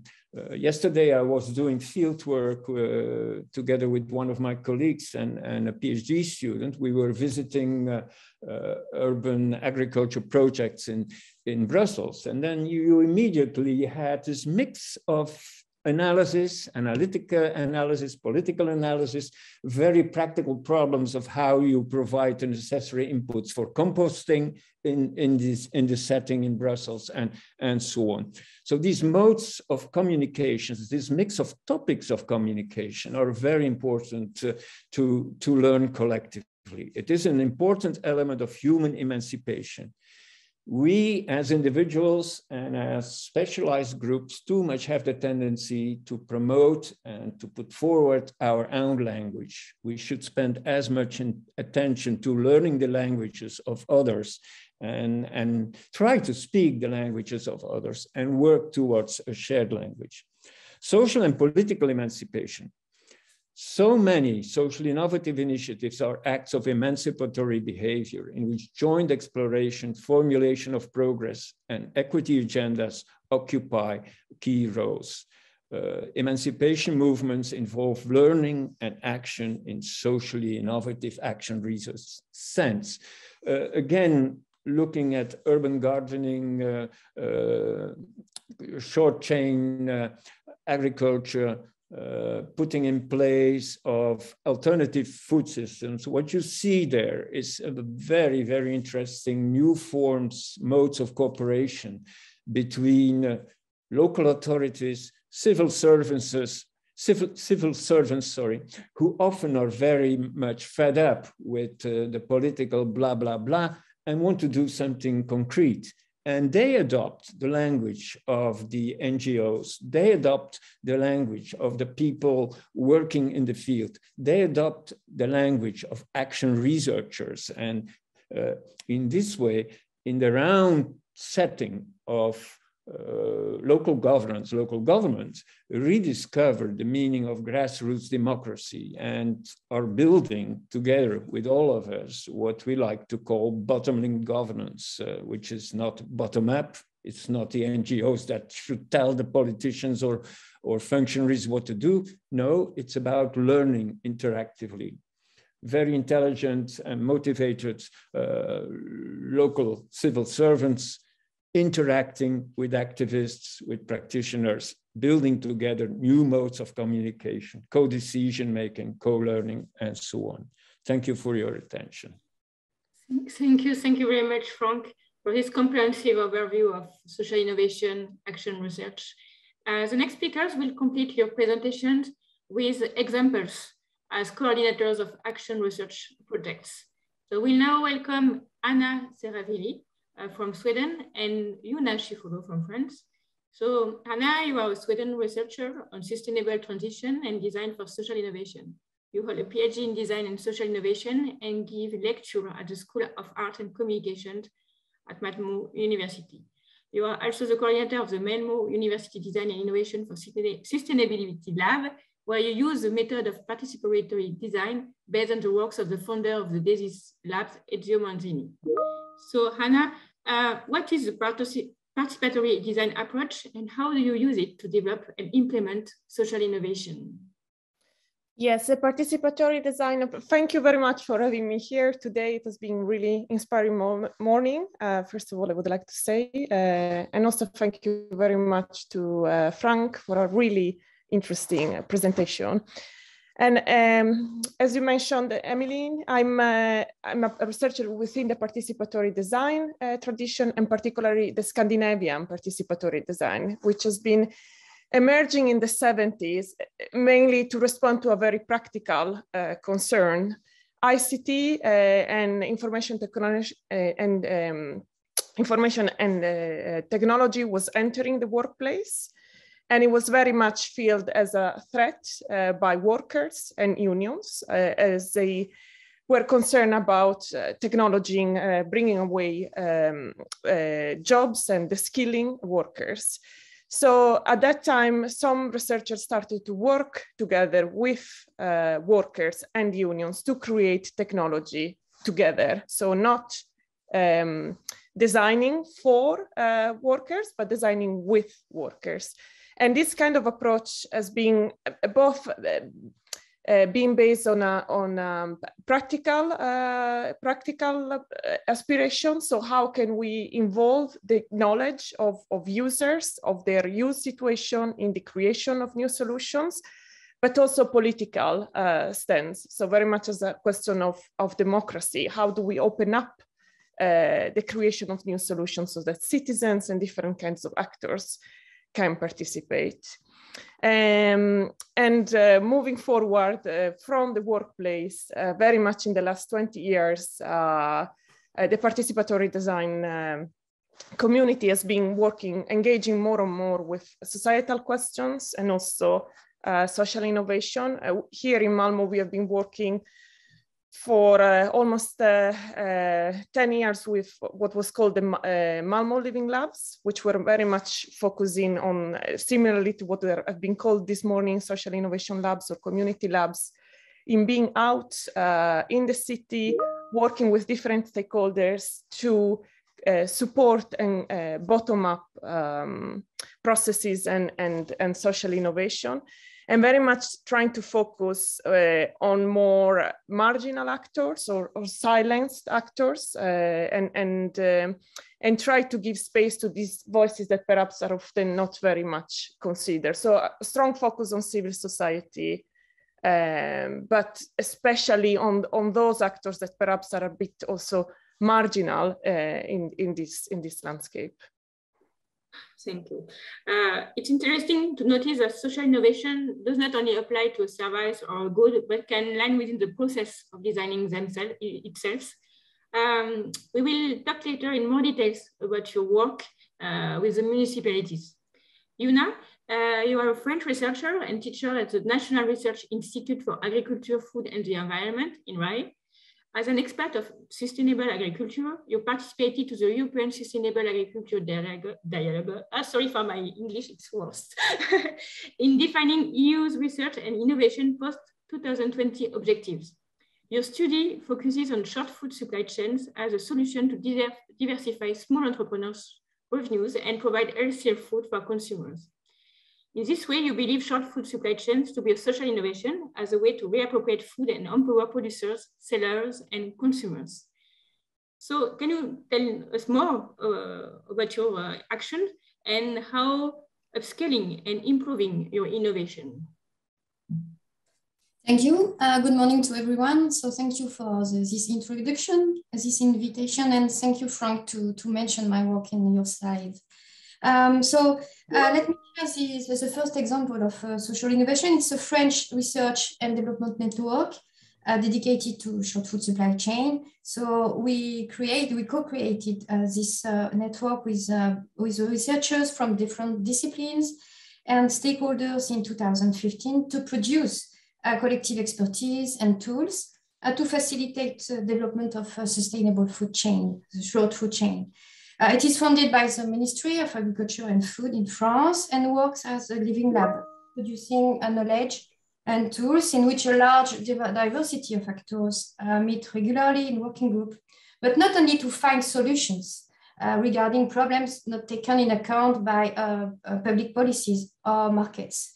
They also evolve norms and regulations concerning food systems, which still mainly support unsustainable food systems.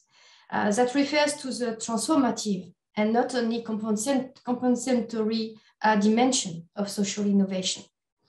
And this knowledge and tools, including a new indicator of performance as trust, biodiversity preservation, or democracy, are diffused in the network and more largely via the webinars, documents available for all and for free, of course. Just let me share a second example. So I also co-created in 2014 with elected officials from a small city near Montpellier in south of France, but also with citizens and professionals, a trademark called ICC Local. It's a free, public and participatory labeling systems for products to help people to identify them in not only in a short chain, but also in retail.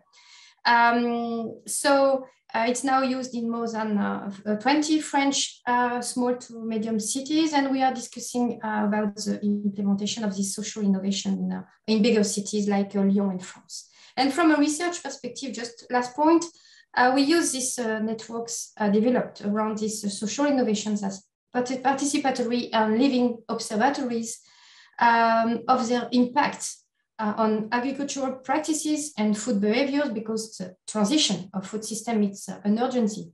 But also we look at how this social innovation may evolve national and local policies. Great. So you both work on fostering social innovation based on stakeholders' involvement.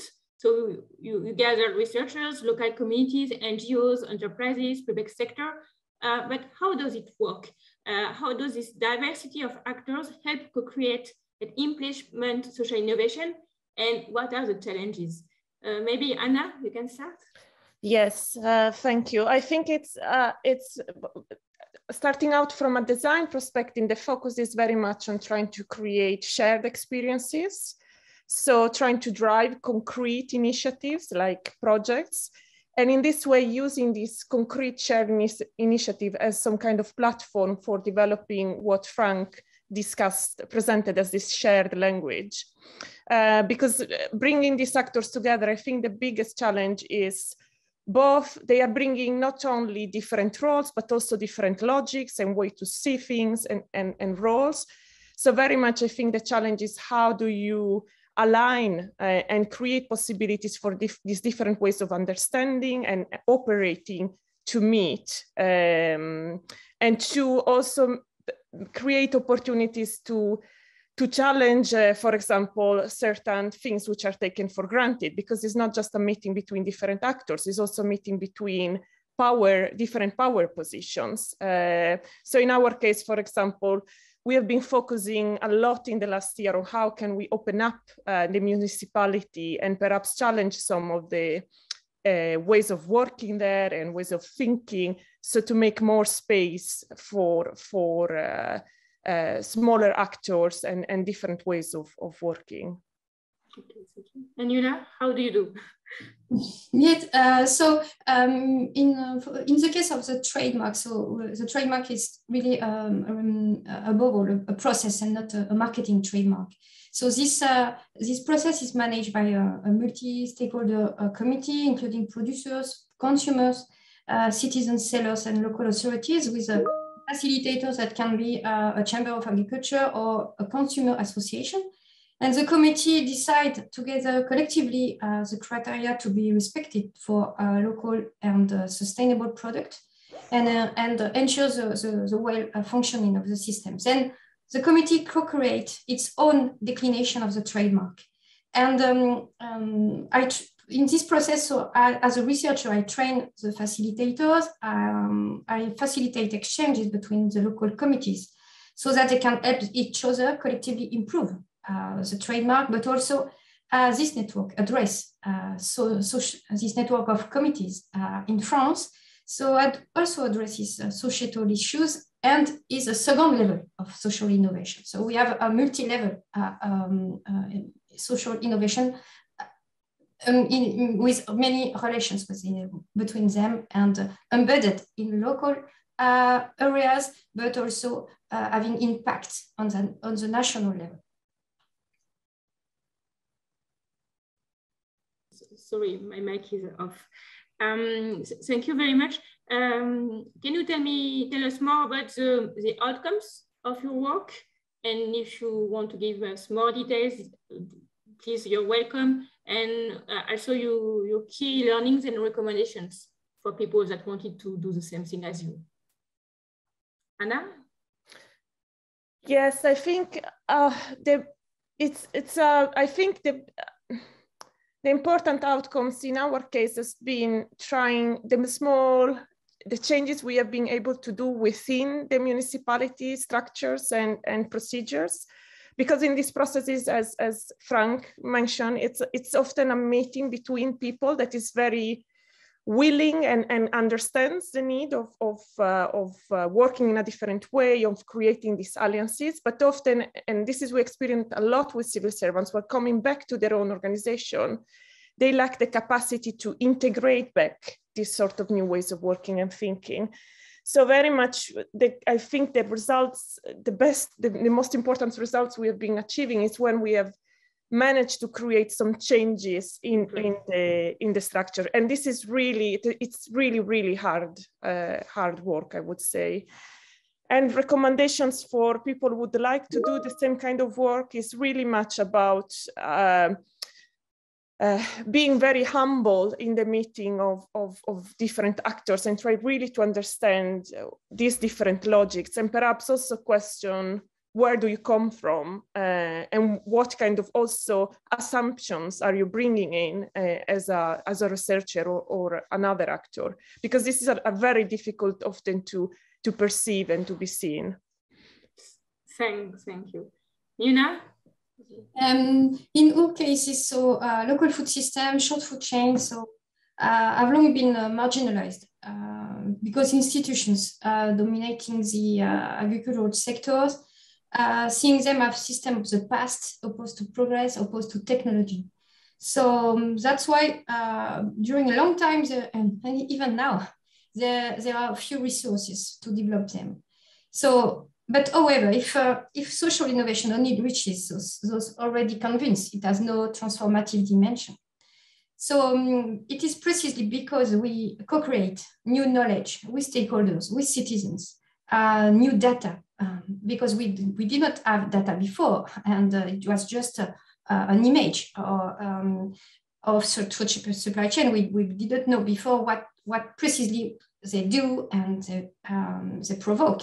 So it's through this co-creation of knowledge that we have been able to show that these systems are part of the solutions for now, for the future, and to involve actors who were initially reluctant. So that's why it was also, and in this process, we also have to convince researchers in art science, because also they think that it's only a joke and not really a driver of social change. So that's why my recommendation is really to have a robust and participatory action research to co-create data, but new data with new indicator of performance important for people to collectively assess and through practice also assess these new movements, and to also to make people more aware about the potential of these social innovations. Great, thank you so much to bring your perspectives on this topic. Are there questions for the speakers, or maybe reactions? Maybe Frank, do you want to react to what Anna and Yuna said? No, les gens ont faim. No, I was muted, so. Okay. I want to react to this point that Veronique was making. Is that possible? Experimentations are mainly set up on a 3-year basis. Yeah, it's a problem. I mean, when you talk, you work with NGOs, for example, they complain about the fact that they always have to rewrite proposals, that they have to resubmit proposals, that their funding is so fragile in a way. And at the level of the citizens and the participants in projects, you experience a similar reaction, which is, yeah, it's nice, we can do this for 2-3 years, but what afterwards? So not consciously, but unconsciously, I started to collaborate more with projects that have a longer horizon, that reach further into the future, which means that you have to make some compromises. You have to make some compromises with funders. You have to make some compromises with local authorities and so on. But there is a lot of potential. I mean, I was referring to short food chain initiatives in Brussels, which we visited yesterday. You see that this kind of cooperation is possible. What you need is a kind of implicit or explicit agreements with local authorities.